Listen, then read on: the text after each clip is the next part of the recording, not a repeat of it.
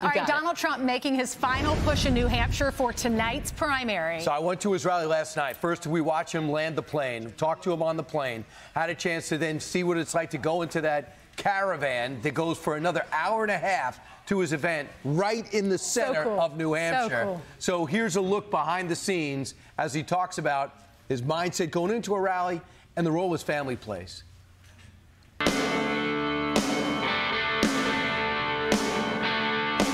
We're here. After an hour ride from the airport, we find ourselves in dead center of New Hampshire. Beautiful Laconia, capacity crowd inside. The president just beat us in, so let's go meet him.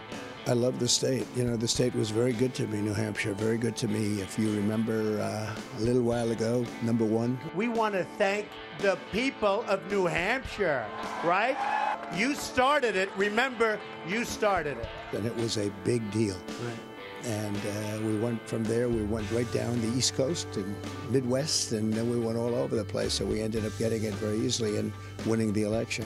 The word is you're thinking more national platform and less about the primary. I think that's true. We have a very big job. We have to beat the Democrats. We have to beat Biden. I mean, he's the worst president we've ever had, and he's destroying our country. You have some opponents that are now allies. Tell us what to expect. Well, we have some great people. We have Vivek, good old Vivek. We have Governor Burgum, who's here, who's from North Dakota, who's actually a very, very high-quality person. And we have Tim Scott, and he just, as you know, endorsed. And we have some other fantastic people. But do you have a sense who you want to bring to Washington with you, and maybe who are you thinking about? Would you want to be on your team? Well, I think about it all the time. I can't tell you now. I want the best people. And the beauty is that when I first went, I didn't know anybody in Washington. I was a New York person. And now I know everybody. I know the good, the bad, the dumb, the smart. I know I know everybody. And we're going to have an incredible team. Right from the beginning, we're going to have an incredible team. About your family. Word is Melania is going to play a bigger role when you feel as though you got the nomination. Can you tell me if that's true? Well, she's going to play, and she always did play a big role. She was somebody that you could rely on. She's very smart, a very compassionate person. She really wants to make America great again, too. And I would rely on her for advice and all of the others. It was really, I think she's going to be very active in the sense of being active. At the same time, I don't want my family to be too active because they did such a great job last time. And they really were gone after by people that were very unfair. I thought very, very unfair. Eric's fanned out all over. Don Jr. gets big crowds, so they are still involved. How has it been for them, being that you are probably one of the most famous people in the world, constantly in the spotlight? I think they handle it very well, but, you know, it's difficult when you're in politics. You have a certain group of people that no matter what you do, they're not going to love you. But I think they were treated very unfairly. They had to go through investigations over nothing, all nonsense, and, you know, years of it. It was politics. It was actually politics. And it's a very sad thing because we should be focused on America first, on, you know, just doing great things for our country, and instead you're always fighting with. And by the way, if it weren't me, if it was somebody else, the same thing would happen. They'd find out. They put them through the mill, and it's a shame. It's a bad system, and we shouldn't allow it to happen. How tall is Barron at this point? I mean, yeah, I'd say 6'8".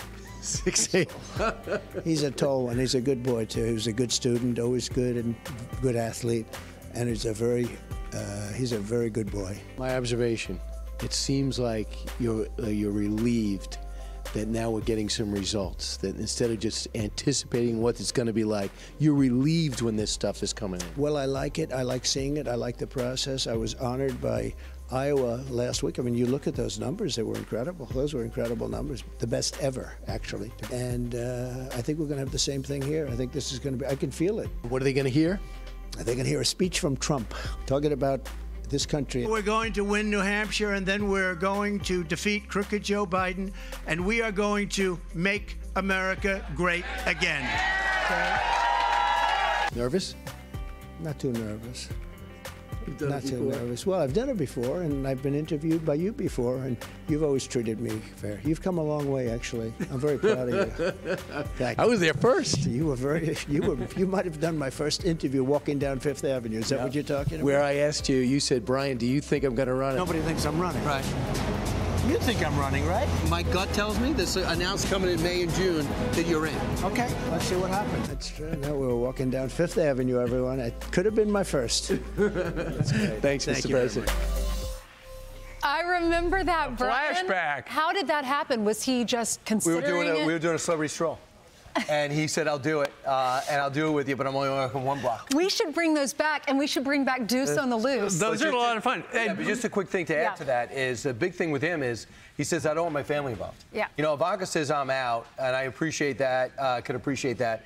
And Eric, they do stuff, and they got to go back to the business. But look what happened to them. They go on trial, number one. Number two, you have Jared Kushner. They tried to put him in jail for volunteering to do what he's doing, did nothing wrong. And then you have Don Trump Jr. was what? By Adam Schiff, bringing him in to testify multiple times on this Russia investigation. So he feels worse about the family than him. What I loved about it, though, we saw inside his plane today. We had that great interview with some serious questions, but some lighthearted questions, too, like how tall is Jared? Which, I mean, Barrett, which is a cute question. 9. But anyway, it was great. Good job. We saw the...